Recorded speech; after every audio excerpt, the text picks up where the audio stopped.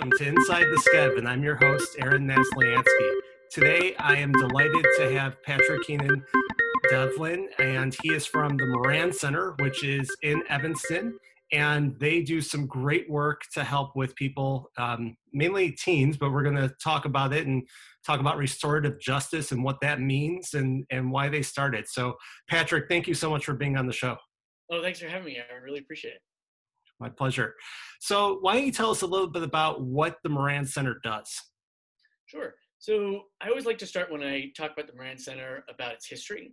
Yeah. So it started in 1976, but its founding story really goes back to the death of a young 19-year-old in our community. His name was John Cox. He had a 2-year-old son who was unresponsive one evening.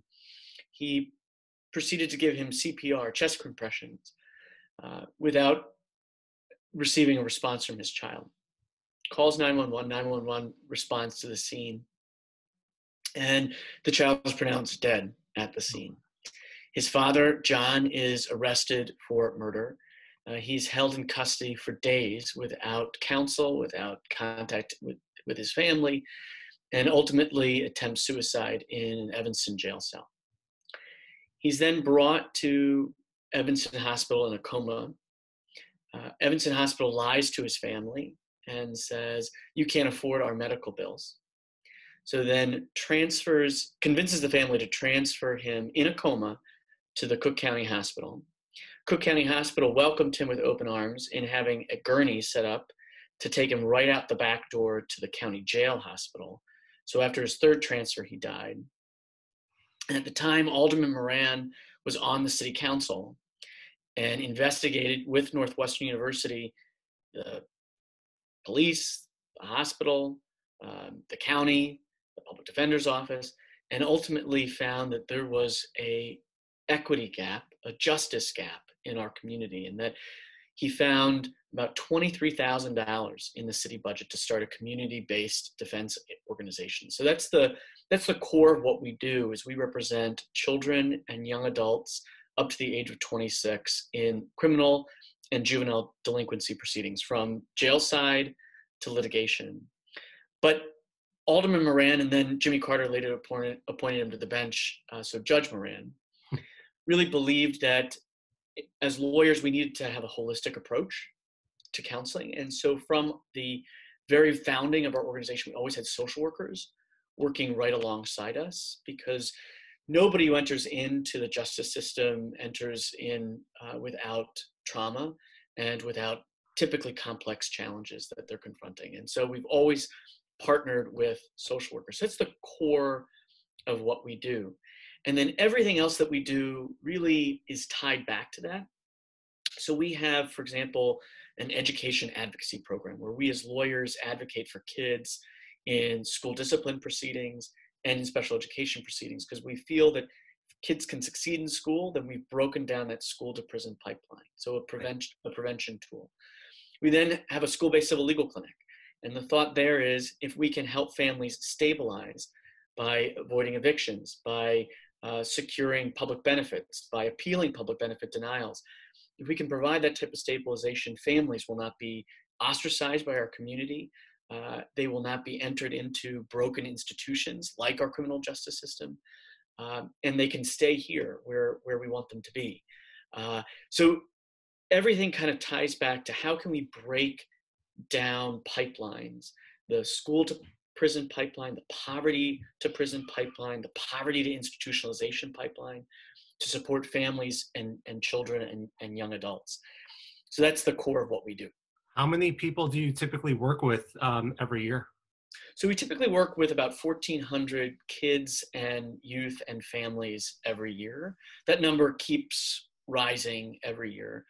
One of our signature programs, which I failed to talk about, is our expungement and sealing help desk, which we operate every Tuesday and Thursday from 10 to noon at the Skokie Courthouse. And the core of that work is to help people who have criminal backgrounds remediate their criminal records. And right now, in this moment in our country and our world, that's going to be even more critical. We have the highest unemployment rates since the Great Depression. And that misdemeanor conviction that you received maybe 20 years ago didn't hold you back from securing employment when you got that last job 10 years ago, 5 years ago. But in today's market, where it will be probably the most competitive job market in the history of our country, that record will really mean the difference between you getting a job and you not getting a job. So at that help desk, we help about 850 people per year clear their criminal backgrounds. And it's adults that we help at that help desk, but almost every adult is connected to a child. And so it's still very mission focused that our work is about helping adults and families, because if we help adults and families, we're thereby helping children. Right. Now, you said that the help desk is actually inside the Skokie Courthouse? Inside the Skokie Courthouse, right outside the clerk's office. So how are you operating now? And, do people have to communicate with you over Zoom or something like that? It's a great question. So the courts are closed, and they've been closed since March 16th. And what we've done is we've built out our website to have more information about expungement and sealing. So it's moran-center.org/expungement. You can go on that webpage and learn more about the expungement and sealing process in Cook County and the state of Illinois. But we've also partnered with... I think I'll show you, I could share the screen, which is Great. so cool about Zoom. So why don't we show everybody that? Great. If you're listening on audio, watch the video. So we're on the website right here, and you said where can we go to find this? So you can either just do /expungement, or if you go to how we can help, under that tab is Expungement and Sealing Help Desk. And right there are tons of brochures and information about the expungement and sealing process in Cook County and in Illinois. And we have all the information in Spanish as well. That's great. But what I was going to say is that we have also, like many industries, had to rethink how we serve people, given that we're not able to connect face-to-face. And that's a real challenge in the judicial system. We're about 20, 30 years behind most industries. I mean, prior to the pandemic, I was still filing carbon copy motions in the Circuit Court of Cook County. So we have a long way to go in terms of modernizing. But what we've done at the Moran Center, there's an amazing organization in Illinois called the Illinois Legal Aid Online. And it is a website that is really consumer focused to help consumers navigate complex legal issues. And as a partner with ILEA, we can answer people's questions through that platform. We can do online intakes through that platform. And then this crisis has prompted Clerk Dorothy Brown to open up her criminal and traffic database online. So as registered attorneys can now access people's records online. Whereas before the crisis, we actually had to physically be in the courthouse to look up a person's record. So now we can do an intake online, we can advise people online, and we can even look up people's record online and start the petitioning process. Now, the issue is, though, we have to wait for the courts to reopen to file the petition, but we can get a lot of work done in the meantime so as to grease the wheels from when the courts actually do, in fact, reopen. Does it frustrate you at all that it took a pandemic to be able to modernize where people can at least, you can check this stuff online? I mean, I know in my industry, I'm in real estate, a lot of things that people wouldn't do before because for whatever reason, or even in mental health, you couldn't do telehealth because your insurance wouldn't cover it. But now all of a sudden, everything's okay. Right. I mean, what gives? I do think in the judicial system, the leaders of our judicial system are overly cautious, and I think it's understandable as to why. For example, in the criminal courts, the courts have transitioned to Zoom hearings, and for efficiency purposes, I can appreciate that, particularly in a pandemic. But when a person's liberty is at stake, that is a person-to-person hearing, and I truly believe should always be a person-to-person hearing. I think you lose a lot when it is put online. I think, and I also think there are questions of confidentiality that are at play that are not as easily resolved on an online platform. But circling back to your point, I do think that there will be many silver linings to the pandemic, and one is that it has forced the hand of many leaders in our country, in our state, in our region to rethink how they do things. And one way is that lawyers now have access to the criminal and traffic database, which I expect will be ongoing access that we have after the pandemic recedes. But I mean, I have to throw myself into that bucket too. I mean, there are ways that we're delivering services that I never thought we would have been able to prior to the pandemic. But I'm very proud that the pandemic has compelled us to be creative, be innovative. Yeah, that's what it's done. It's made people be very creative to be able to Yes. accomplish what they need to. One of the things, though, that there is, especially in your line of work, there can be a digital divide, and people may not have access to the technology that's needed in order to be able to communicate with you. So, Right. have you been working with any organizations to try to get, Chromebooks or anything like that? I know, like in the district, for the school district, Right. they're working to get people technology. Right. So we are incredibly grateful to both District 202 and District 65 that they have unbelievably quickly dispersed technology, Wi-Fi hotspots, Chromebooks to their students and to their families. And that's actually allowed us to keep in contact with our clients. It's allowed the school districts to implement e-learning fairly quickly. It has also allowed the district to comply with federal law. So the U.S. Department of Education and the Illinois State Board of Education have been very clear to school districts locally and nationally that they are to comply with IDEA requirements, so the Individuals with Disabilities Education Act. So if you have a child with a disability, there are strict timelines for when meetings need to be held, evaluations need to be conducted, annual reviews need to be done, and the schools are still bound by those timelines. And most of those things require meetings with parents. And we've had to walk our parents through, our families through, how to access online platforms to participate in those meetings, how to participate in those meetings. But both the districts have really been incredible at thinking through how to provide access to families in our community.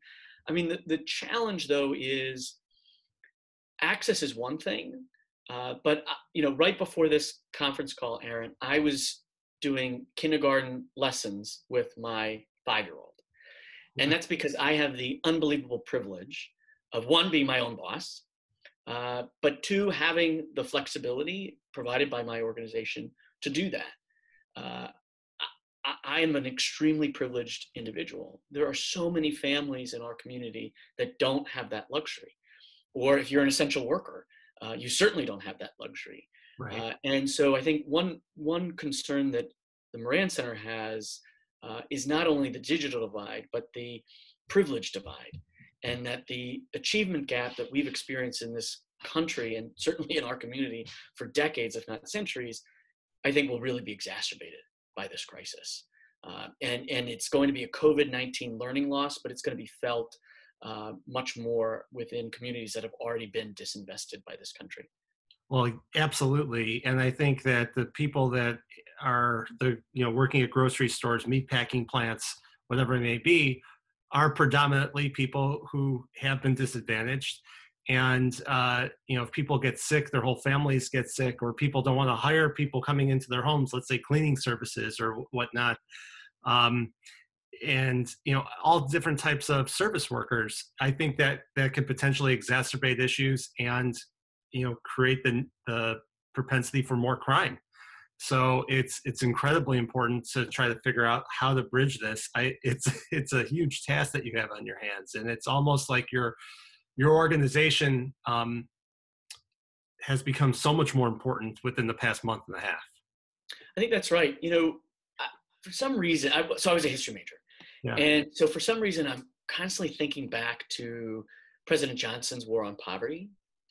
And when the president rolled out the war on poverty, he ensured that on the front lines of that war were lawyers. And it was fairly innovative at the time, led by Sergeant Shriver, that lawyers were an integral part to fighting poverty. And this nation will recede into a Great Depression, as predicted by economists across this country.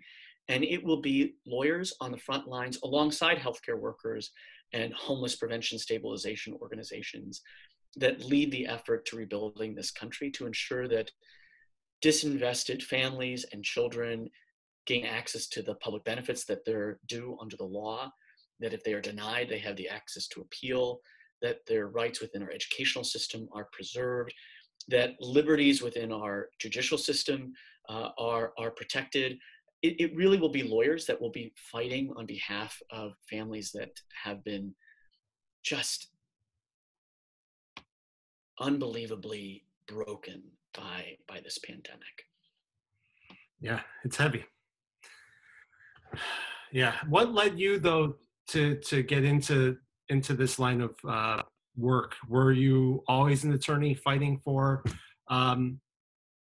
people who you help now, or did you start somewhere else? When I graduated from law school, when I graduated from undergrad, I had an unbelievable opportunity. I was an AmeriCorps Vista, which is part of the AmeriCorps program, Volunteers in Service to America.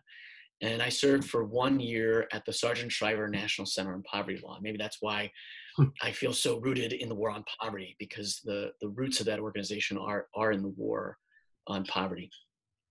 And I did policy work at the Shriver Center, particularly in Medicaid policy. My next job was in Springfield. I was an advocate on behalf of consumers working on predatory lending reforms, campaign finance reforms, et cetera. And then that work in Springfield compelled me to go to law school because in Springfield, the people who were really leading the policy discussions were lawyers. So I always intended to go back into consumer rights. And then I stumbled on the Moran Center during law school. And the executive director at the time recruited me to come work for the Moran Center one summer as a law clerk, because she said, I think you'll really enjoy working for children and young people. And she was right. I loved it. And thankfully, when I graduated, there was a job opening. And so I took the job, and that was about 8 years ago. And then about 4 years ago, I became the executive director of the Moran Center. So I've always been in the anti-poverty movement in our country. And I do see the work of the Moran Center as part of that larger movement. Yeah. But particularly our job is to dismantle these pipelines of injustice that are just so entrenched within our country and our community. Do you think it's possible to fully accomplish that? Yes, I do. It is incredible that Congress in the past month and a half has invested $2.1 trillion back into the economy. They can no longer say that they cannot find the money to end homelessness. They can no longer say that they can't find the money to provide universal health care. They have lost the ability to say that, because in a few days, they somehow found $2.1 trillion, and they keep on finding trillions of dollars to pump back into the economy. So yeah, I do think it is possible. I know last week or maybe a week before, you interviewed Nia Tevralars from Yes. Connections for the Homeless. What that organization has done with smart investments and investments from state, federal, and local levels and individual donors, they've ended homelessness in our community. And it's incredible. I mean, it really is. It's incredible. Yes. But what we have to do, and what in supporting organizations like Connections for the Homeless, is making sure that it's not just short term. How horrible would it be that we ended homelessness in Evanston for a month and then we let it go back to where it was before? That's what I wonder. That would be a shame, and I think a moral wrong. And so I'm really excited. Yeah, but look, we found $2.1 trillion in the federal budget. I think it is possible. I really do. What do you think about being a history buff, and especially in this line? Why didn't the war on poverty end poverty? I mean, Johnson spent a lot of money at that time too to try to reinvest and to try to fix these problems. There's a lot of political reasons why the war on poverty did not accomplish its intended goal. But look, it accomplished a lot of its goals. I mean, Yeah. strengthened Social Security. We got Medicaid and Medicare. We got the Legal Services Corporation, the Peace Corps, AmeriCorps. I mean, so much of our social safety net is owed to that war on poverty. But we can't stop there. And Johnson, when he rolled out the war on poverty, had a vision for universal health care. And he couldn't achieve it. And so we got Medicare. I mean, do not, to quote Senator Kennedy, do not let the perfect be the enemy of the good. We can keep making progress. I think the Affordable Care Act is an example of progress that we've made in this country, but we can still go further. Do you think it's, I mean, you also talk about, you're saying how we were able to spend $2.1 trillion in the blink of an eye, really.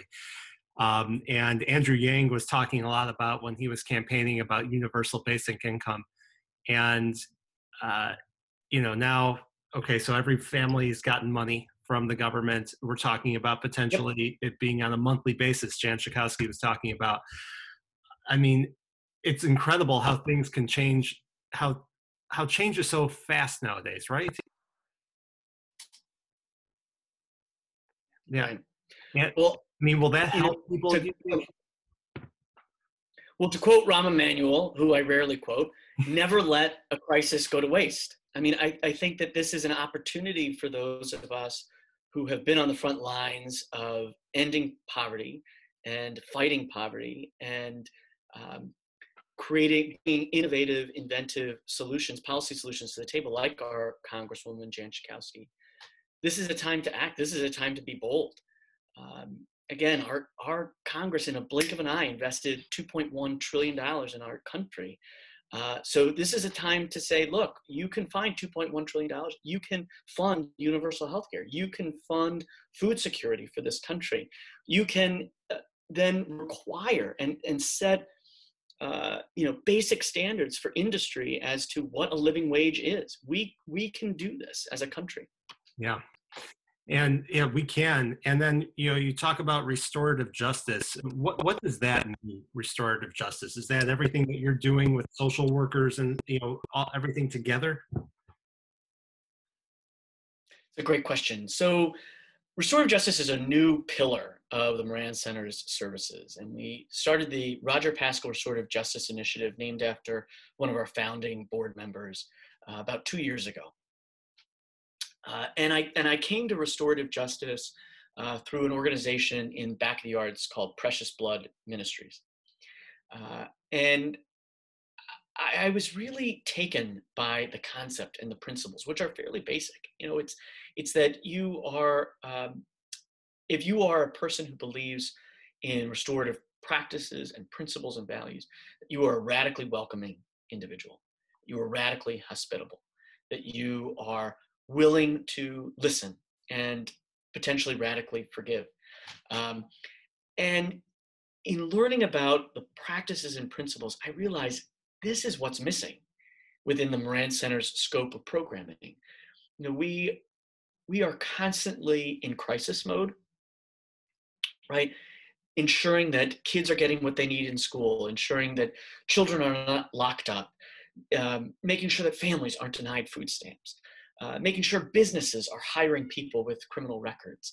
We're constantly plugging holes in the dam.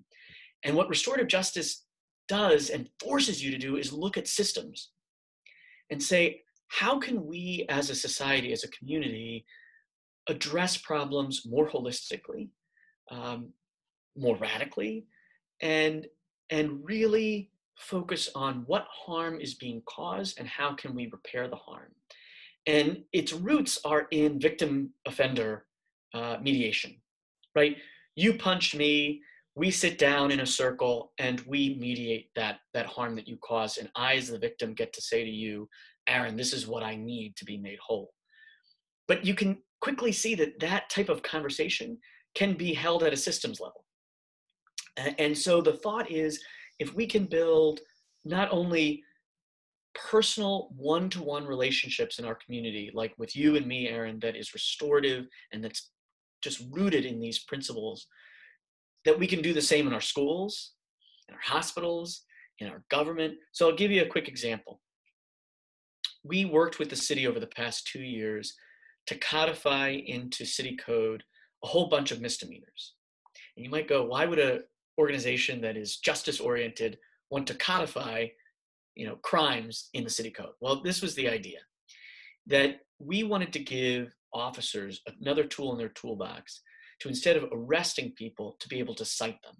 Mm-hmm. So as to pull them out of the Circuit Court of Cook County and keep them here at home, and hopefully address the harm in a less punitive way. So for adults, let's say you committed retail theft in downtown Evanston. A police officer could cite you for that offense, and you as an adult would go to the Civic Center, the Lorraine Morton Civic Center, and your case would be adjudicated there. So you wouldn't have an arrest, you wouldn't have a criminal conviction, you wouldn't have anything that you would need to expunge. It wouldn't appear on your permanent background. Now let's say, Aaron, you were 16 years old and you were arrested for the same crime. You also go to the Civic Center, but instead of being adjudicated, you actually enter into a restorative process where social workers from the city meet with you as a kid and your family and attempt to figure out what it is you need. Why did you do that? And what can you do to make up for it, to repair that harm? And what can we do as a community? Because we've obviously failed you in some way, shape, or form. So what can we do to help you? And if you meet all of the terms of that repair of harm agreement, is what it's called, nothing happens. There's no fine, there's no fee, there's no ridiculous, usually ancillary community service hours. It's really about meaningful repair. So that's just one way the Moran Center has worked to build restorative justice within government and the police department. I have two questions to follow up with you on that. One is, why aren't we doing that for adults as well? And the second is, what if it's a violent crime? Yes. So violent crimes we were successful in codifying two violent crimes. One is a battery and one is an assault. They are misdemeanor offenses.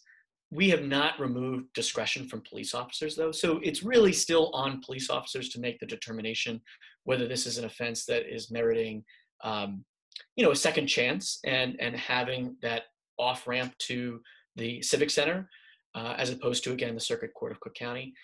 So discretion is still within the hands of the officer that responds to the incident. In terms of why can't we do this for adults, I really hope we can. But I think that it was an easier sell to say, let's start with kids. Let's show that it works first and foremost. And then my goal, and everybody in the city knows that this is my goal, so I'm not sharing any secret, is to then raise the age from 18 to 26, which has been proven to be actually the point of maturation. Let's do that, and then if that's successful, my hope is to raise it to 96. So that's the ultimate. If you're 97, you're screwed. Yes. Sorry, you shouldn't be committing retail theft at 97. Give them a pass at that point. I hope we would, to be honest. I really do. You've done your part in life. So you've got a lot going on here. How many people do you have working for you? Because it sounds like you have 1,400 people that you have through your doors every year. So that's a lot of work. We have 16 staff.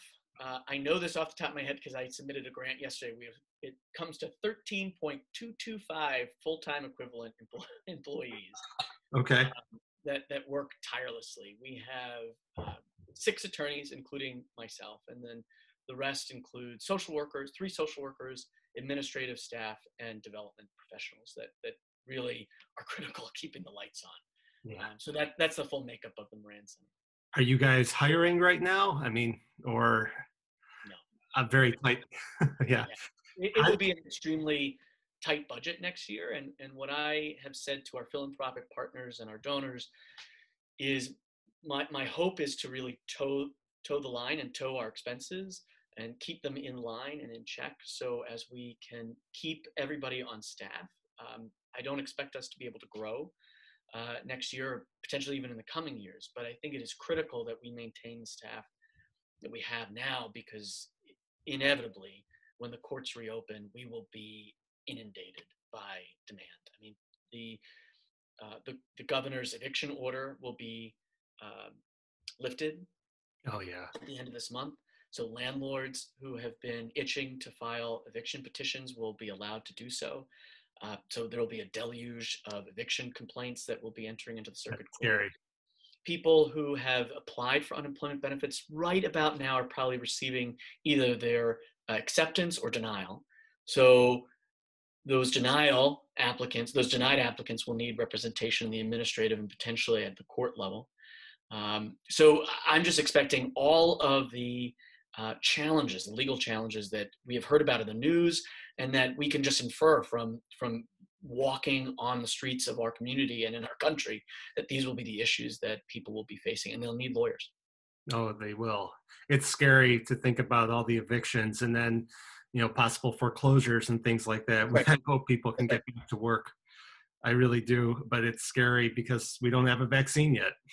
That's right. That's right. And I'll just plug, I love Connections for the Homeless.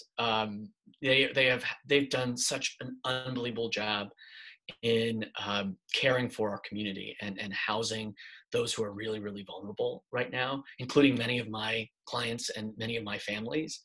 And one of the advocacy points that Connections is focusing on is there's a bill in Springfield that gives consumers some level of forgiveness as to rent and mortgage payments.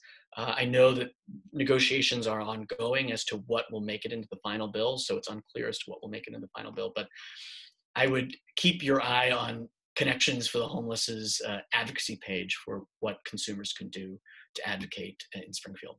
Yeah, they are doing amazing work. When I saw that they got everybody off the streets in Evanston, I said, I've got to get a hold of them. And I saw Nia was quoted in an article. I immediately reached out to her. And it's amazing what you can do when you have to. And I think that donors who support these organizations, your organization relies on donors. Is that correct? Yes, sir. So how can people support you guys? I mean, is it on the website where they can donate?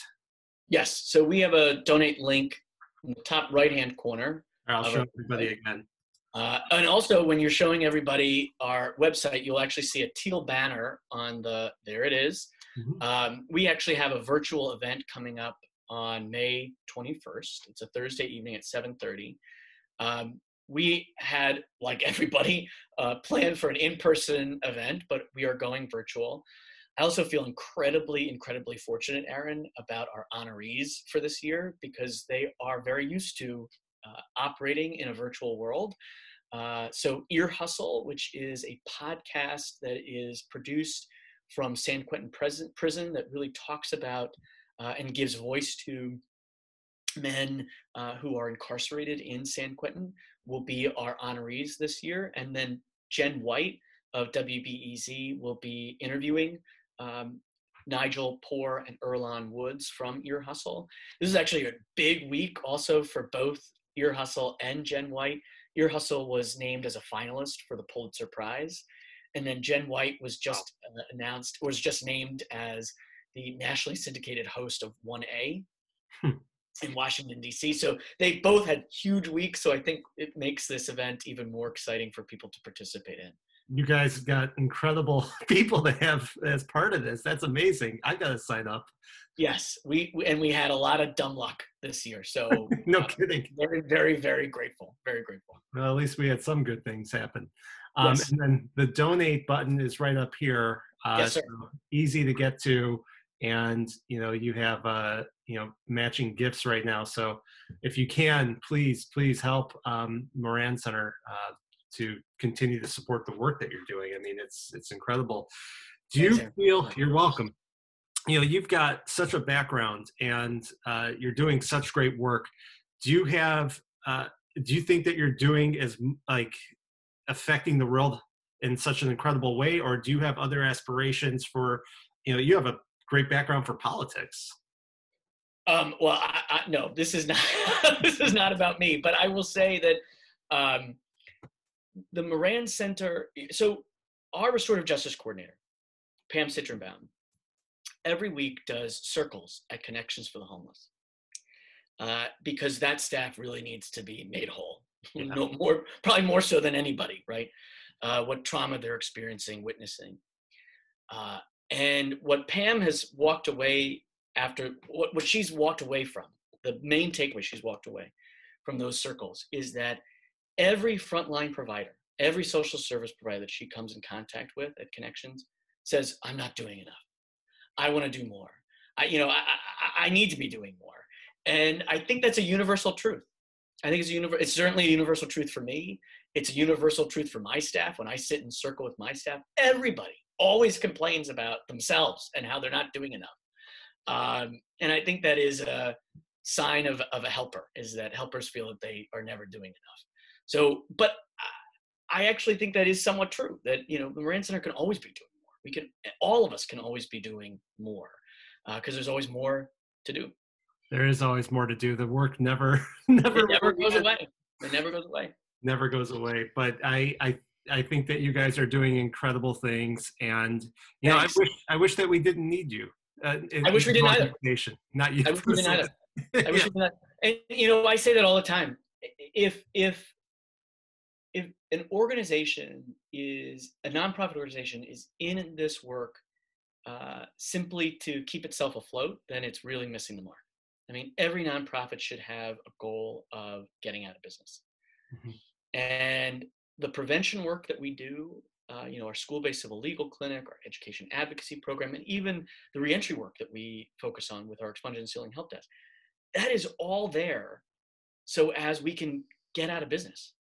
And tied to that, my hope is that Moran Center can be more engaged in policy work too in the coming years, because often policymakers and policy advocates are removed from frontline service. And I think we have the advantage of being able to say, well, I saw this up close. I saw this injustice up close, and it can be fixed by just changing that semicolon, right? I mean, sometimes policy can be that easy. Now, the lift is always hard. But I really do think that the Moran Center has its focus in the right place, that it is about getting out of business altogether. Yeah, no, I think it's great. And the work that you could do with the schools and, changing how discipline works even there. I know that is a key to getting everybody to change how they feel and how they self-evaluate themselves. And when people constantly think that they're the bad kid, the prophecy becomes reality. So I think that it's so helpful to do this work and to continue to change the way we think. Yeah. Well, I'll just end by saying, it sounds like we're landing that plane. I'll just say that a core principle at the Moran Center is no child is bad. All children want to do well. All children want to please. And if a child does fail, it's our fault. It's the adult's fault. It's the system's fault. It's society's fault. And as lawyers, social workers, and believers in restorative justice, I really do hope we get to change the narrative in our country about children and families. That is a great message. So let's hope that we can do that. And everyone, just to learn more, go to moran-center.org. And Patrick, thank you so much for being on the show. We appreciate it, and continue doing what you're doing. Thanks, Aaron. You're welcome.